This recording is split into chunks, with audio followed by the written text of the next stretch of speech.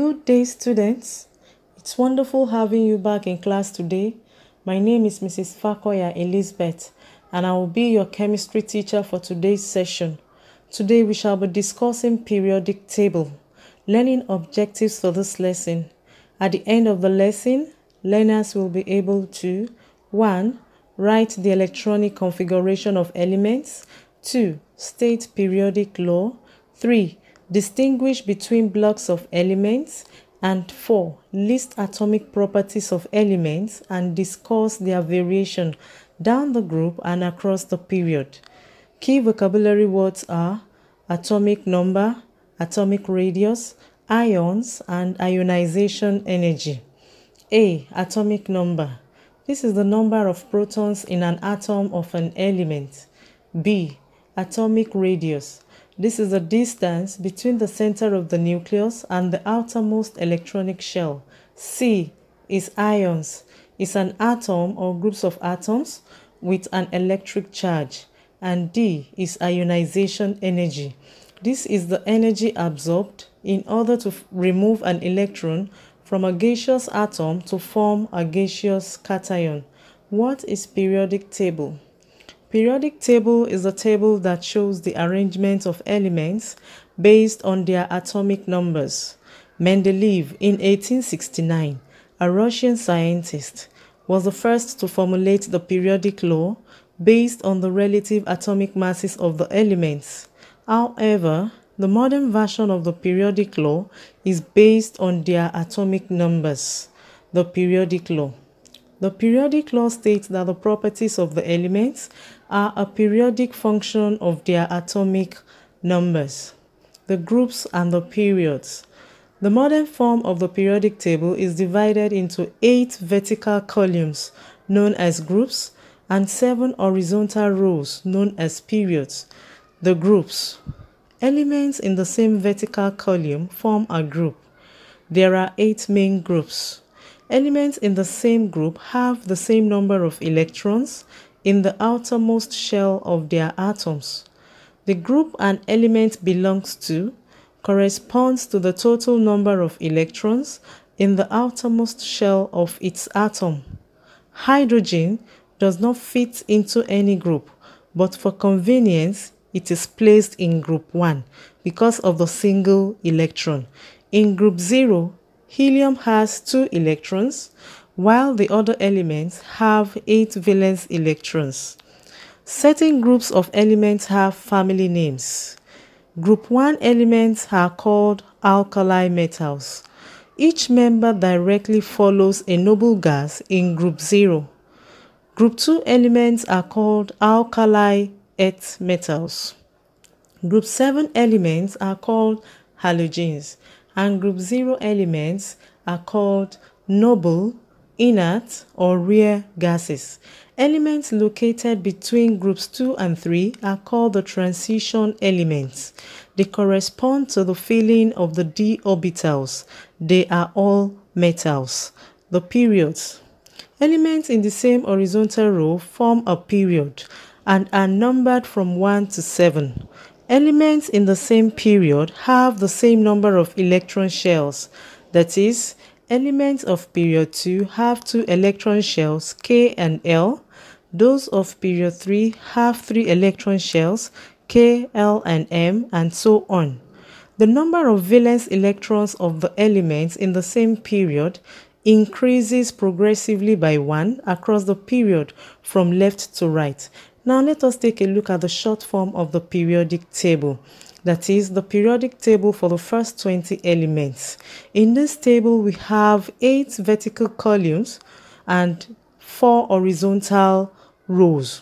Now, the first vertical column, also known as group 1 elements, have the following elements: lithium, sodium, and potassium.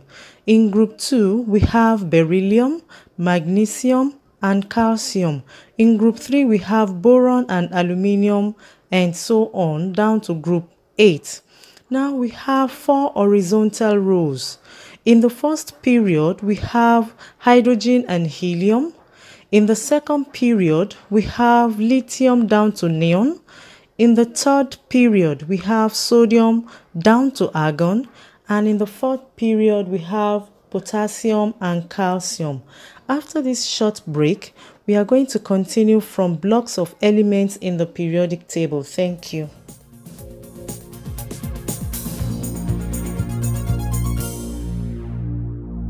Welcome back.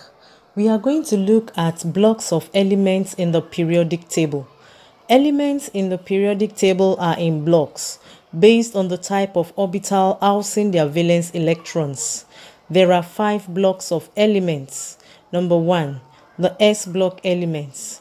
These are elements in which the valence electrons are in the s orbitals. They have outermost shell configuration of ns1 or ns2. They are in groups 1 and 2. Examples are lithium with the valence electron in the 2s orbital and magnesium with the valence electron in 3s orbital. They are all metals. Number 2 is p block elements. These are elements in which the last outermost electrons partially fill the p orbitals. They have outer shell structures from ns2 np1 to ns2 np5. They are in groups 3, 4, 5, 6, and 7 respectively. Examples are boron, carbon, nitrogen, sulfur, and chlorine respectively. The S block and P block elements are called representative elements. Number 3 is the noble elements. These are elements with outer shell electronic configurations of ns2 np6. That is, their highest occupied energy levels are completely filled with electrons that belong to group 0. A few examples are helium with the configuration 1s2 and neon with the outer configuration of 2s2 2p6. They are all gases. Number 4 is D block or transition elements. These are elements in which the outermost electrons are in the d orbitals.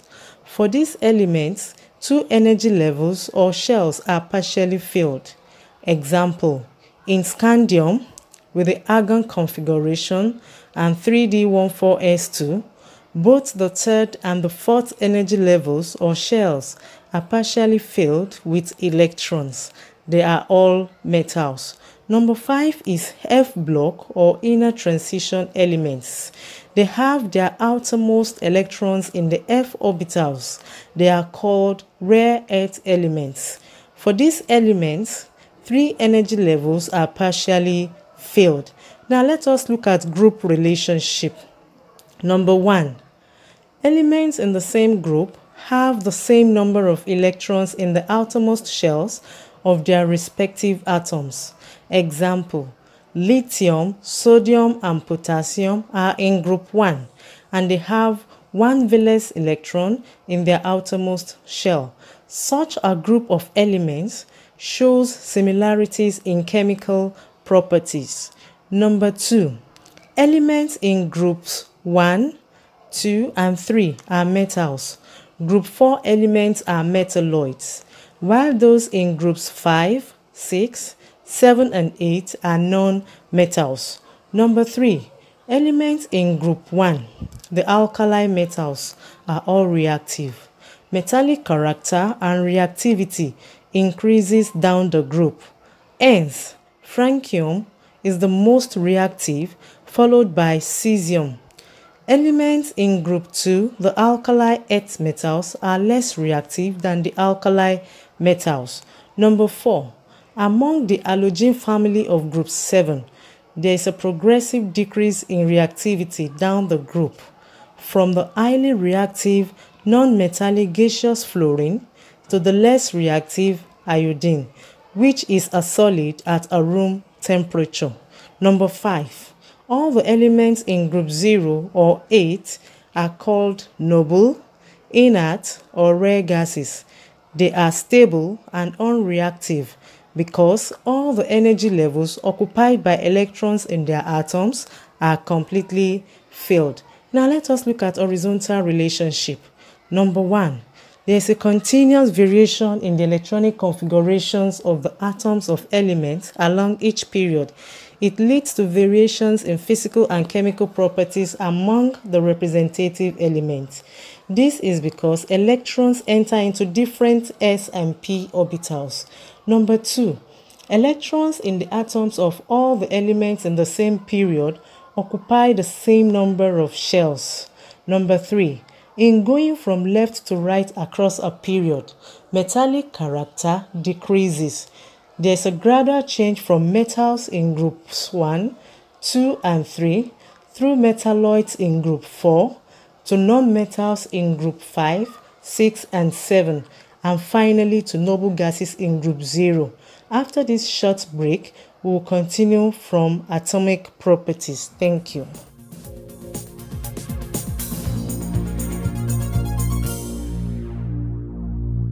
Welcome back. We are going to look at atomic properties of elements in the periodic table. The main cause of periodicity in the properties of elements in the periodic table is due to the repetition of similar outermost shell electronic configuration at certain intervals. The properties of the elements exhibiting periodicity are 1. Atomic radius, 2. Ionic radius, 3. Ionization energy, 4. Electron affinity, and 5. Electronegativity. 1. Atomic radius. This is the distance between the center of the nucleus and the outermost electronic shell. Variation down the group. Atomic radius increases steadily down the group due to increase in the number of electronic shells. The outermost electrons are in energy levels or shells that are far from the nucleus. Variation across the period. Generally, atomic radius decreases from left to right across a period because there is no addition of extra shell. There is an increased attraction of the electrons to the nucleus, which leads to decrease in size when electrons are being added to the same outer shell. Number 2 is ionic radius. Ions of elements are formed by electron loss or gain. There are 2 types of ionic radii. 1. Radius of a positive ion, also known as cation, and 2. Radius of a negative ion, also known as anion. Now to radius of a cation. Ionic radii of positive ions are smaller than the corresponding atomic radii because it involves the complete removal of the outermost shell to form a stable noble gas configuration.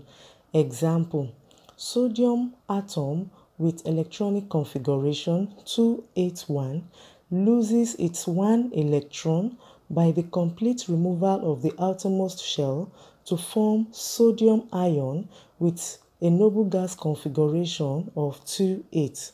Now to radius of an anion.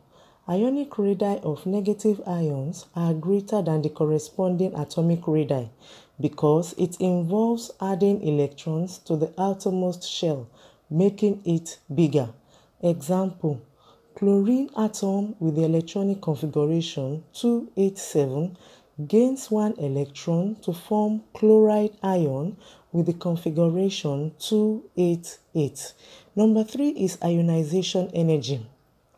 This is the energy absorbed in order to remove an electron from a gaseous atom to form a gaseous cation. The greater the attraction, the more the energy required to remove the electron from the atom. Variation down the group. Ionization energy decreases steadily down the group due to increase in atomic size. Hence, it will be easier to remove the outermost electron in potassium with electronic configuration 2881, which is far from the nucleus, than in the case of lithium with electronic configuration 21, where the electron to be removed is nearer to the nucleus. Now to variation across the period. Ionization energy increases steadily across the period. This is due to the increase in atomic size as the electron to be removed is strongly attracted to the nucleus. Number 4 is electron affinity. This is the energy released when a neutral gaseous atom accepts one or more electrons to form a gaseous anion. The greater the attraction of the nucleus for the electron, the more the energy released. Variation down the group. Electron affinity decreases down the group due to the increase in atomic size. As a result, the nuclear attraction for the added electron decreases as the atomic number increases down the group. Variation across the period. Electron affinity increases from left to right across a period. The increase is due to the steady decrease in atomic size. Hence, the electron being added is strongly attracted to the nucleus. And number 5 is electronegativity. This is the power of an atom and a molecule to attract electrons to itself. Variation down the group. Electronegativity decreases down the group due to the increase in atomic size. Variation across the period. There is a steady increase in electronegativity from the left to the right across a period due to the steady decrease in atomic size. Revision exercise. Number 1. How many groups and periods are in the periodic table? Number 2. In terms of electronic structure, state what is common to all the elements in the same A group and B period. And number 3, what are representative elements? Give 2 examples. Thank you. Stay safe and keep learning.